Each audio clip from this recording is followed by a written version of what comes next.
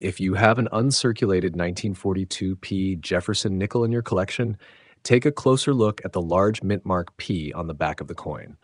If you notice an extra layer protruding underneath towards the southeast, then congratulations, you may have a nickel worth hundreds of dollars.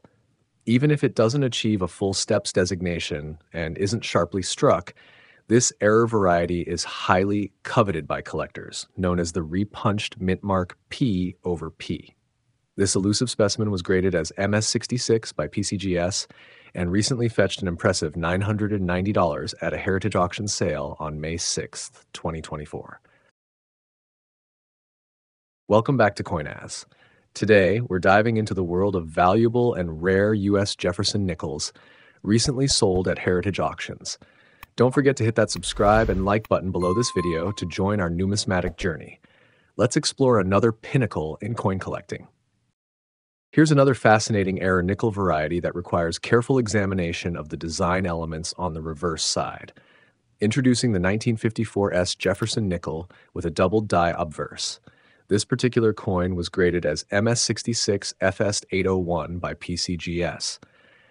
First, ensure that your 1954 nickel bears the tiny S mint mark on the left side of the Monticello building, which is on the viewer's right. The S Mint mark indicates that it was struck by the San Francisco branch of the U.S. Mint. Next, grab a strong magnifying glass or a digital coin microscope and thoroughly examine the upper lettering.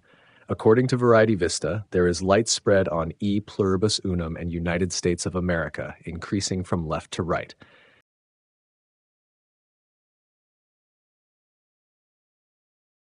This nickel, with its very nice eye appeal, was sold for $336 on May 6th, 2024.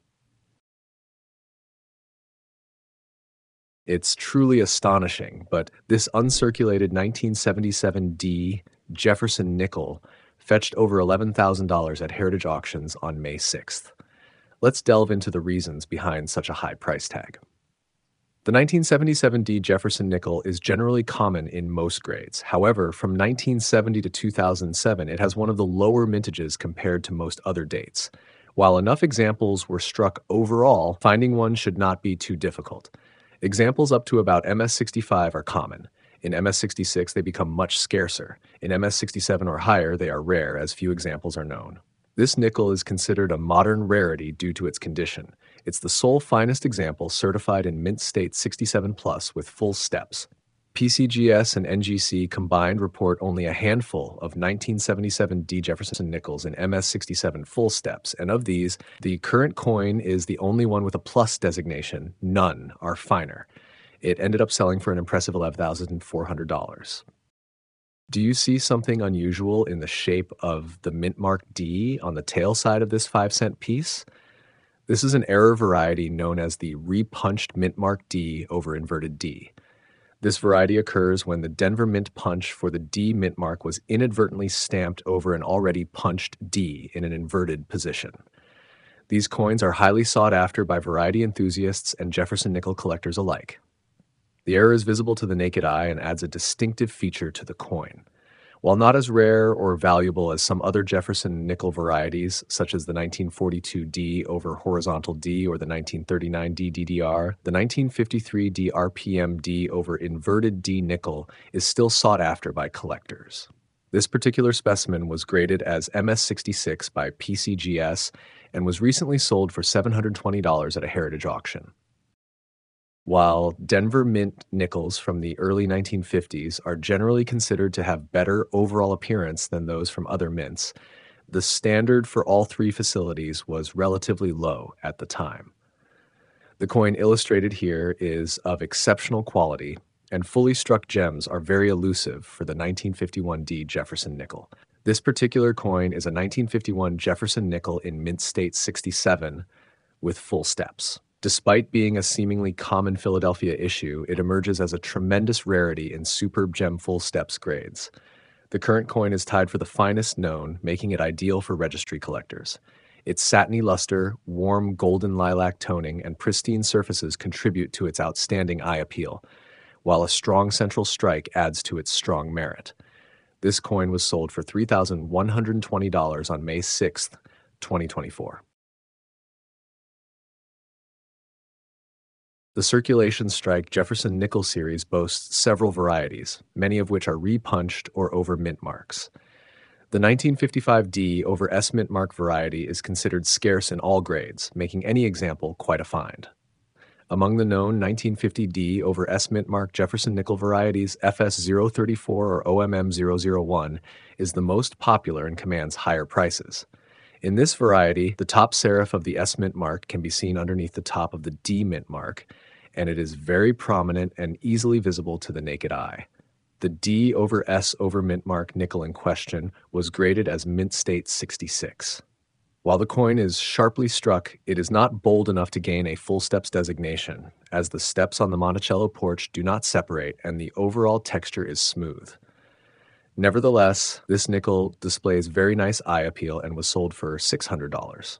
Introducing the 1954 S Jefferson nickel in uncirculated superb gem condition, graded as mint state 66 full steps by PCGS. Jefferson nickels struck at the San Francisco Mint in the 1950s, especially with full steps definition, are among the most challenging to find in high grades. The 1954 S exemplifies this rarity, with just 6 full steps examples graded by PCGS and NGC combined, plus one finer piece in the same category graded by PCGS. This particular example displays satiny original luster and warm lilac peach toning over pristine surfaces.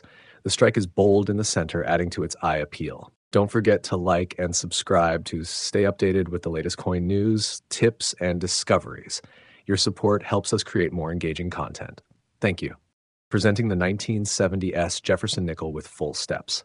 According to Ron Guth, the 1970 S nickel is very common in mint state, especially in grades ranging from MS64 to MS65. While MS66 examples can also be found, anything better has not yet been seen.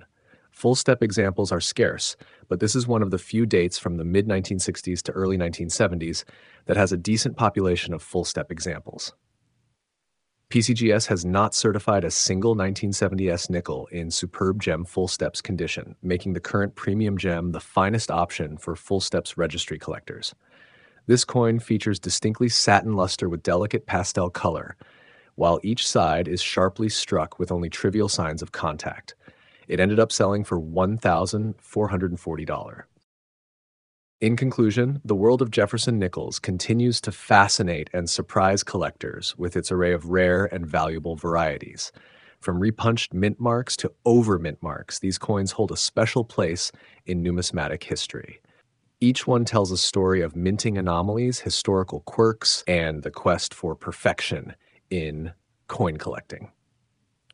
We hope you've enjoyed this journey through some of the most valuable Jefferson nickels recently sold at auctions. If you like this video and want to see more content like this, please give it a thumbs up and consider subscribing to our channel. Your support helps us continue to bring you engaging and informative numismatic content. If you have any questions or want to share your own experiences with rare Jefferson nickels, please leave a comment below. Thank you for watching, and until next time, happy collecting.